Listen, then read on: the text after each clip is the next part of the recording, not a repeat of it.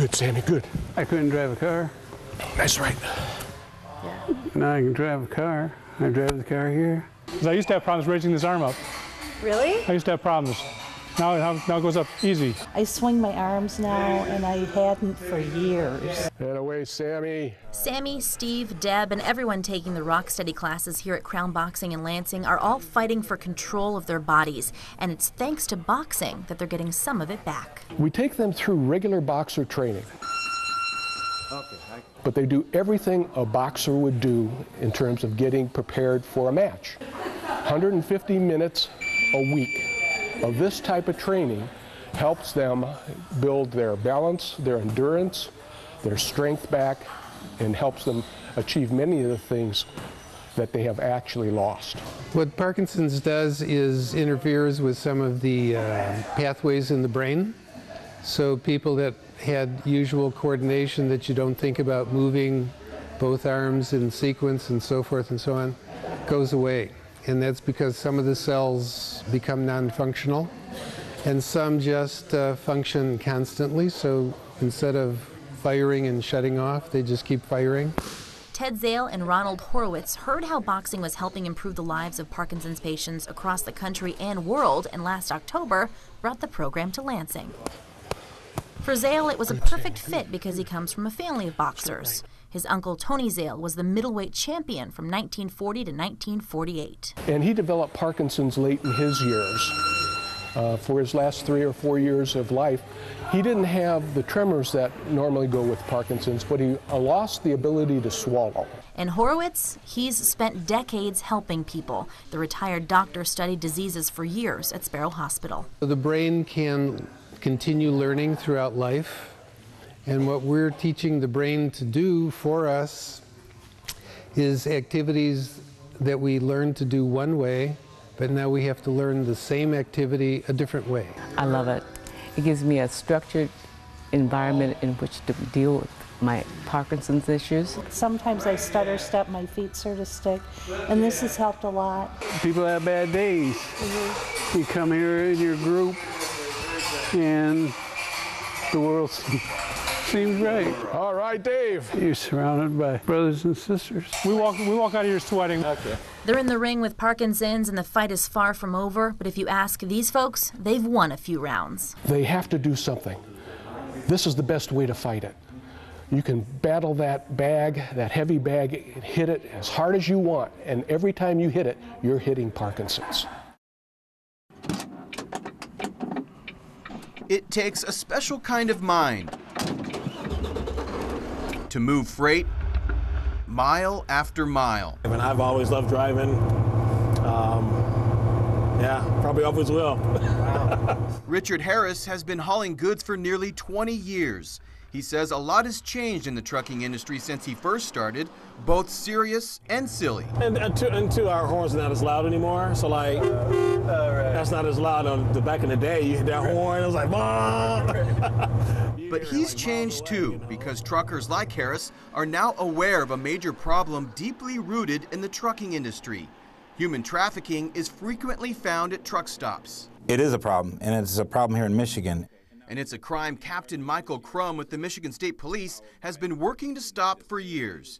He says these locations are used by a transient customer base and is often hidden from view, providing enough enticement to bring in the pimps. Now, unfortunately, truck stops and areas where there's large populations of males are an attractant to these people that would do this to these victims. This one was back in a truck lot, and it didn't look typical. But the secrets, signs, and symbols of human trafficking are hidden no more. In fact, more than 560,000 people are now TAT trained. It's exciting because we are truly raising up this almost invisible army of everyday heroes. Laura Cyrus is the operations manager for Truckers Against Trafficking, an awareness program educating drivers about the horror along the highways. It's really about changing the hearts and minds of an industry really that has been seeing this crime happening for a long time, but giving them the tools to understand what they're looking for. Cyrus says there are far more truckers than law enforcement on Michigan roadways, routinely stopping at places prone to women being pimped out. So by connecting truckers with the right information, it could save a victim's life. And the idea behind this is that these men and women, they're already well trained, they're observant, they're vigilant, and they can absolutely provide an extra set of eyes and ears for law enforcement in recovering victims and having traffickers arrested. Getting TAT trained involves understanding the problem, what signs to look for, and phone numbers to call to report something suspicious. This simple method to stop human trafficking has mobilized many, some with great influence in order to stop these crimes. Making deliveries to people's homes. This is Kristen Beck. She's the North American Road Logistics Modal Leader with Dow Chemical, meaning she manages tens of thousands of workers connected to the trucking industry and was moved after getting TAT trained. When we learned about the program and we perused their training platform, we decided to make it a mandatory requirement for all of our service providers in North America. So that means truckers not just in Michigan, but across every state in the continental U.S. attached to Dow is aware and watching. That may only get bigger. Eventually, we'd like to take this global because it is a growing global crime, and we are a global company. It's not just truckers either. While working on ways to remove human trafficking from Michigan, Captain Crum was also impacted by watching a TAT training video a few years back in Iowa and sprang into action. We contacted every truck stop in the state. We contracted every rest area. We partnered with MDOT and the Secretary of State to make sure that these awareness videos and information gets out and disseminated. The movement is working too. So far, 1,980 calls have been made to the national hotline by truckers. 557 cases have been generated, with 1,035 victims getting saved and identified. Stats that didn't exist before Truckers Against Trafficking. And now that Harris knows what's at stake, he's happy to keep his eyes both on the road and for those who may need his help. If I had a family member that was, got, abducted or something like that, I would want people to be looking out for them, I would hope people, if they seen something, they would call and say something,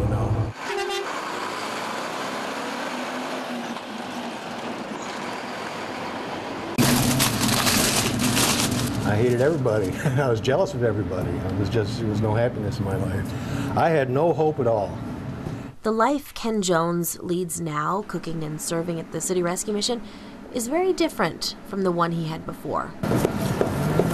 I used to make a lot of money, had the white picket fence, the big house, swim pool in the back, I had it all. Then his marriage failed. He started drinking, he became depressed, and he lost his job and home. I had nobody at all, and I was terrified. I was thinking, I'm going to die under a bridge.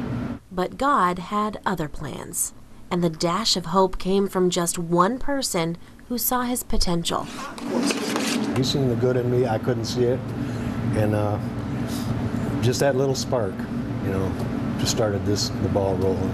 This should be enough. We'll give them 2 apiece. I'm going to cut up another cake just in case. Ken says losing everything was the best thing that's ever happened to him because now he serves more than just himself. That's fine. Cool. And at the rescue mission, he dishes out comforting food, kindness, and conversation, hoping to be a beacon for others who've hit hard times. If he sees someone that is having a tough time, he's gonna talk with them. His desire is to help them in the situation they happen to be in. So he's the same at work as he is outside of work, and I guess that's the real blessing, is that God's really changed his heart and his life, and he's able to serve in a genuine way. Hey, Kelly, how you doing, brother? I'm doing good. Every single person has value. You say a kind word, just a smile or a handshake or something like that to them, it turns their whole day around. For 5 years, Ken has helped prepare and pass out many of the 500,000 meals offered here at the rescue mission during that time. Thank you, thank you, thank you. He's also worked alongside many volunteers and says they are also the reason he's standing here today. We're all set. You guys are my A-team. If you're despairing or you've lost hope or you think that there's no help out there, just reach out. Reach out to your church, reach out to your community, because there are people out in this city that are desperate to help you. I have peace of mind. I have a serenity and a peace and a love for other people now that I never experienced before in my life, ever. A long journey from hate to hope to harmony. That's good support. That's good support. That's what I told him. Thank you, everyone. Please be seated. I have been doing this 32 years. It was just a fun thing to do at Christmas. Beat the heck out of everything else I do for a living, which is all the sad things. Would you two boys come up here, please? Will you bring your brother, Nathaniel? You watch out for him, okay? That's what big brothers do. I'm guessing my estimate is in excess of 6,000. It's just when you think about it, and when I say that, I stop and think, wow. To finally put the final piece of our family together is awesome. We've been waiting for this day for a long time. From and after this date, his mommy and daddy are going to be Mark Timothy Blakely and Emily Bay Blakely. Nathaniel, give it a good hit. Good job. Good job. It's amazing. Yeah. Would you come up here, please? It's been a long journey through the system. People who adopt have gone through so much to get to this day. They've gone for a year, 2 years, in some cases more, to get to this point. So it's the culmination of a lot of hard work, but a lot of love. Keep it over. Do it. You're going to be, it'll be the greatest thing you have ever done in your life. And years from now, you will look back and say, what a blessing that was. Merry Christmas, everybody. Have the best holiday. How can it not be, though? This is it. This is the best. Good to see you all. Happy Halloween from Great Lakes Christian Home. Go that way. Thank you. Oh, I love it. Like it? Yes, that was very nice. It's really cool. This is something they do, I think, almost every year. We have been here for 26 years, and they have been doing this parade walkthrough for 26 years. Happy Halloween. Some very, very happy kids.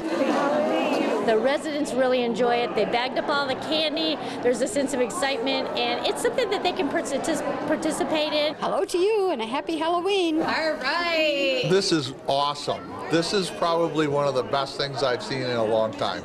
Well, it means a lot because it's not very good weather to be out in, to come over here and say hi to us and bring us presents. Thank you.